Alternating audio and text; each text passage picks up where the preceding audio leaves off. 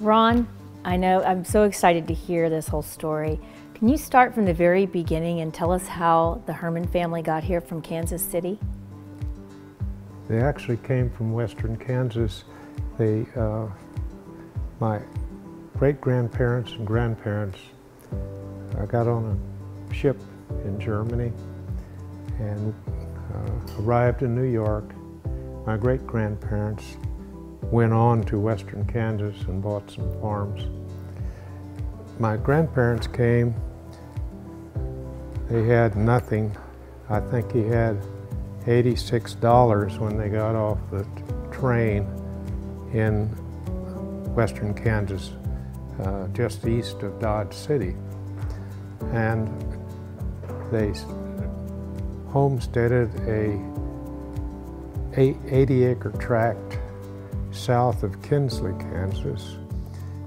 He didn't like the soil there, but they lived in a soddy there.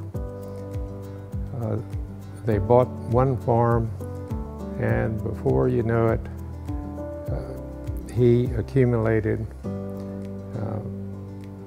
over 3,000 acres of really good land. And when World War I was starting, of course, wheat prices skyrocketed, and he did very well. His efforts had paid off, and he made a lot of money.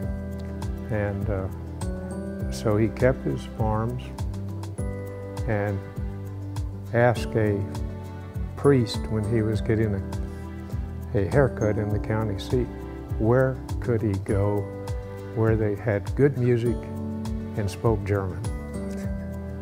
And the priest said, San Antonio, Texas.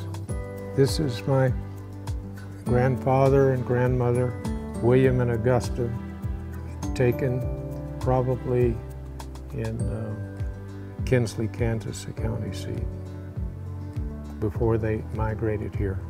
Where did they live here in San Antonio? 138 Goliad in Hemisfair. That house was very nice. They had my grandparents didn't like going upstairs, so they made a bedroom in the northwest corner. And here's the way it looked when my grandparents lived there. Dad wanted to take photos so the family would know how it looked before it was improved by the city.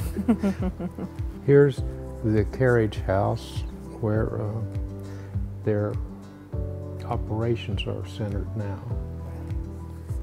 It was in the back of the house. They've moved it back with a wonderful myrtle tree. I've never seen one like it since. We only celebrated Christmas and Thanksgiving at the Herrmann house, sometimes Easter, but it was always a big event. But I did not live there. My dad grew up there, and a couple of aunts grew up there.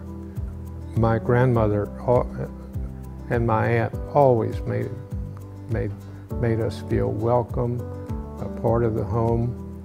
And my brother and I, as I mentioned, slept there often when they were, and stayed there when my parents were traveling, which was frequently. At Mission Park and Mission Park Cares, we'd like to bring you more programming each and every week. Yes, just subscribe here or catch us every Sunday morning on Fox 29. And remember, at Mission Park, it's our mission to care.